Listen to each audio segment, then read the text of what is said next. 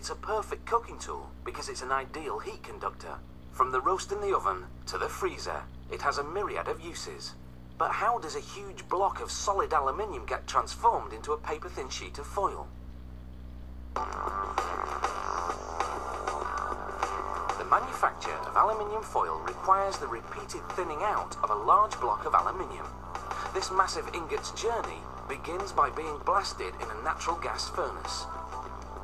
It takes 3 to 8 hours to melt this 27,000 kilo lump of aluminium. The remelting furnace operates at a staggering 750 degrees centigrade.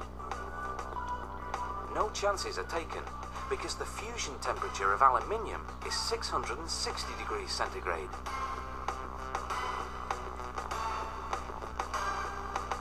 A portion of aluminium is poured into this small mold to make a sample. Solidifying in just seconds, the sample allows for testing to verify the contents of the prepared alloy.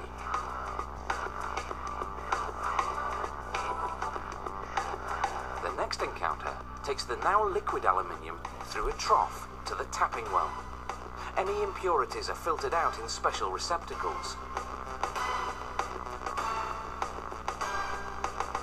Poured into ingot molds, water accelerates the cooling process.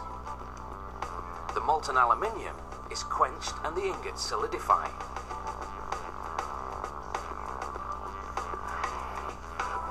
Now the heavy machinery gets to work. Each ingot is massive, measuring 4.4 meters in length. It weighs a whopping 7,500 kilos, so it has to be handled by overhead cranes and placed on special plates. With absolute precision, the crust-removing machine skims 3 millimeters of the ingot's thickness. In doing this, impurities are eliminated to achieve a perfect mirror finish. All traces of the liquid used to cool the decrusting knives has to be removed.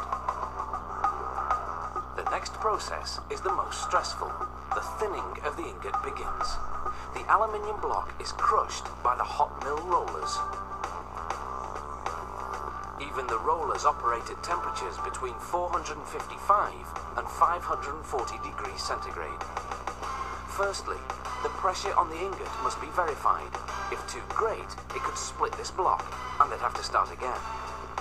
The heat is so intense that the ingot risks sticking to the mill's roller. A lubricant is used to prevent this that's 95% water and 5% oil.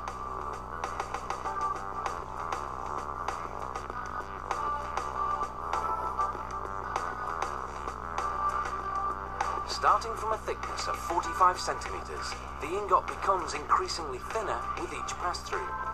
The aluminium slab may have to pass through the crushing rollers 16 times before the right thickness can be achieved. The ingot now measures 7 centimeters in thickness, but still it has to get down to just half a centimeter. Now the ingot is 5 centimeters thick and measures over 9 meters in length. The plate takes its last journey over a conveyor to the final milling stages.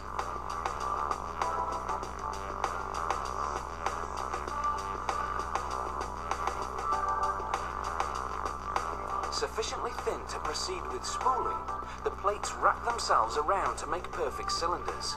They're then sent to the cold rolling mill, where they're reduced even further.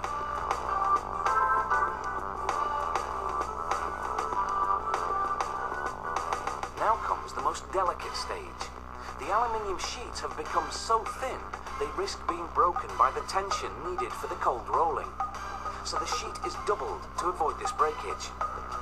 One last alteration in the mill settings will create a sheet with exactly the thickness required for kitchen-grade aluminium foil. To finalize the process, the edges of the foil sheet which have become damaged and crinkled are removed with a knife that slices a 1 centimeter thin strip. The roll is cut to the desired width.